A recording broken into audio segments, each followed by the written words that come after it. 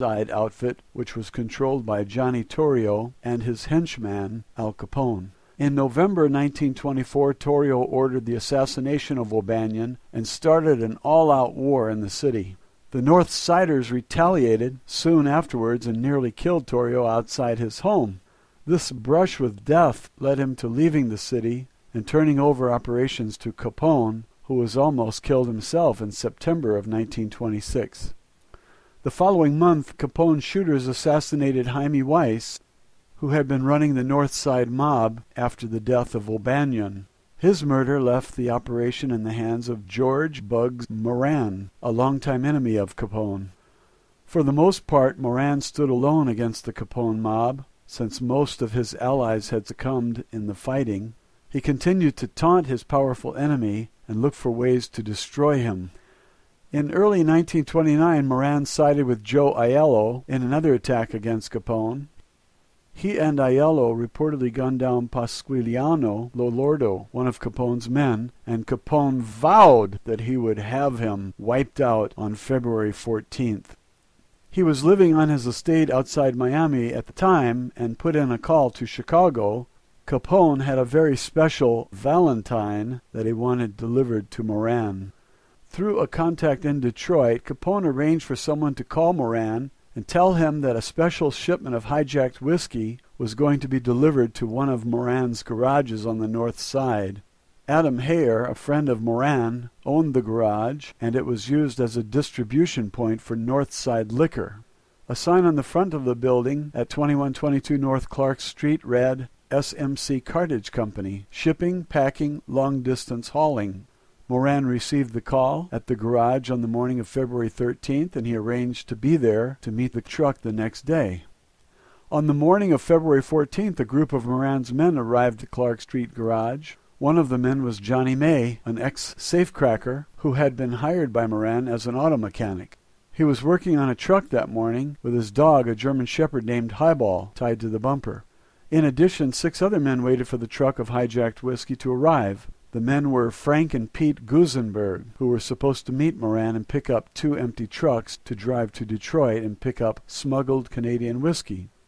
James Clark, Moran's brother-in-law, Adam Hayer, Al Weinshank, and Reinhard Schwimmer, a young optometrist who had befriended Moran and hung around the liquor warehouse just for the thrill of rubbing shoulders with gangsters. George Moran was already late for the morning meeting.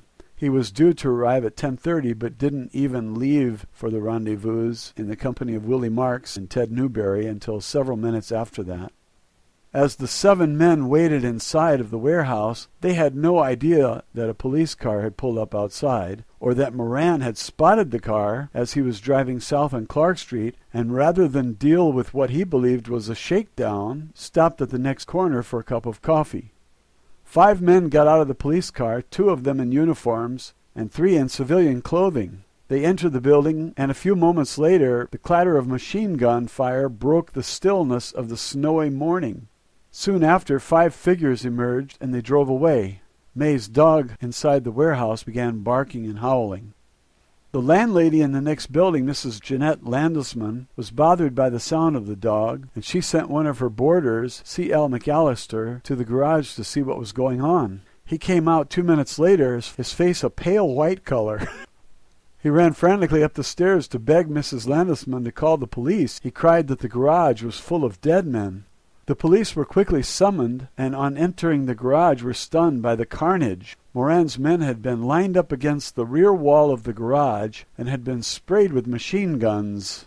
Pete Gusenberg had died kneeling, slumped over a chair. James Clark had fallen on his face, with half of his head blown away, and Hare, Schwimmer, Weinshank, and May were thrown lifeless onto their backs.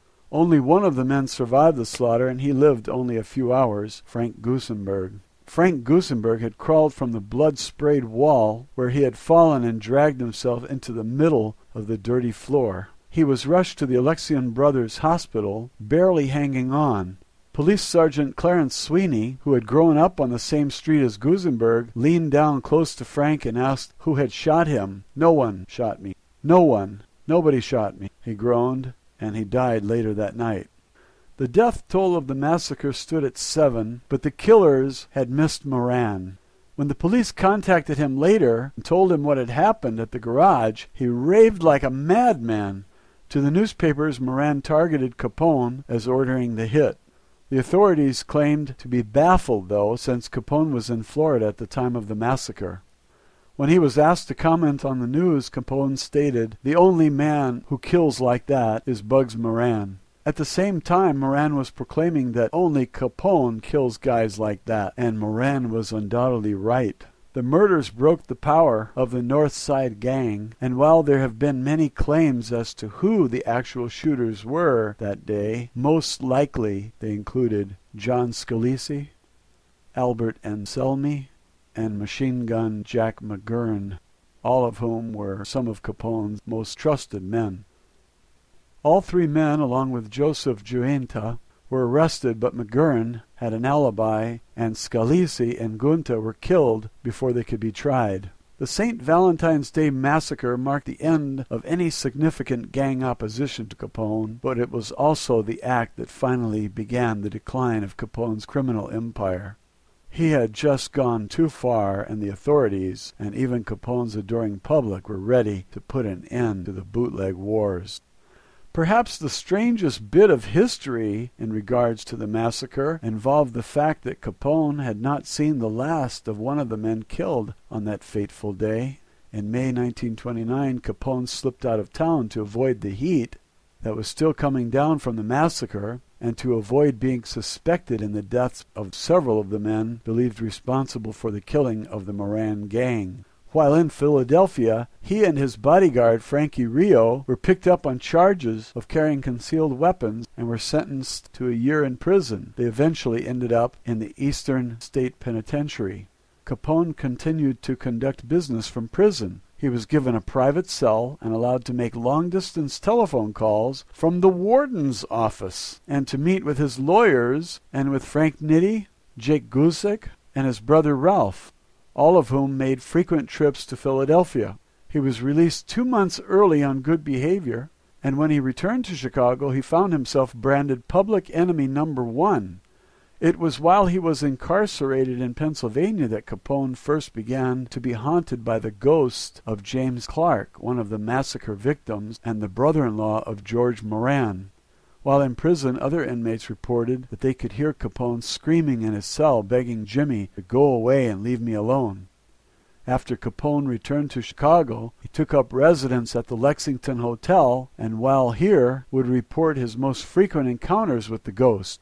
While living at the Lexington Hotel, there were many times when Capone's men would hear from strange begging for the specter to leave him in peace. On several occasions, bodyguards broke into his rooms, fearing that someone had gotten to their boss. Capone would then tell them of Clark's ghost. Whether the ghost was real or not, Capone certainly believed that he was. The crime boss even went so far as to contact a psychic named Alice Britt to get rid of Clark's angry spirit. Not long after a seance was conducted to try and rid Capone of the vengeful spirit, Jaime Cornish, Capone's personal valet, also believed that he saw the ghost. He entered the lounge of Capone's apartment and spotted a tall man standing near the window. He demanded to know the man's identity, but the shadowy figure slipped behind a curtain and out of sight. Cornish immediately summoned 2 of his employer's bodyguards, but a search of the room revealed that there was no one there but Al Capone, who continued to insist that the figure had been Jimmy Clark. Years later, Capone would insist that Jimmy Clark followed him to the grave.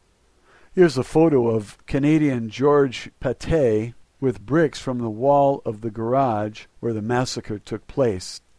And here's a picture. It says, one of the bricks from the massacre authenticated to be from the wall where the murders occurred. Over the years, other bricks have turned up that were allegedly taken from the warehouse. According to stories, they are cursed. Chicago, in its own style, memorialized the warehouse on Clark Street.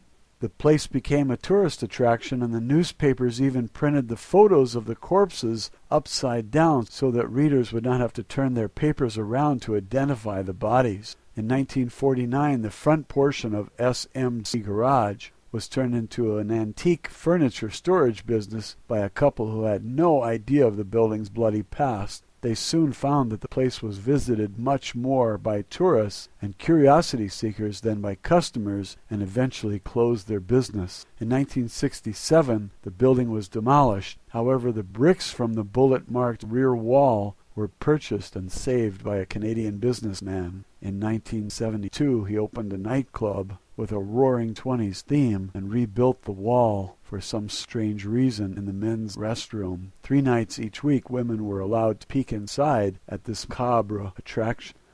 The club continued to operate for a few years, and when it closed, the owner placed the 417 bricks into storage. He then offered them for sale with a written account of the massacre. He sold the bricks for $1,000 each, but soon found that he was getting back as many as he sold. It seemed that anyone who bought one of the bricks was suddenly stricken with bad luck in the form of illness, financial ruin, divorce, and even death. According to the stories, the bricks themselves had somehow been infested with the powerful negative energy of the massacre.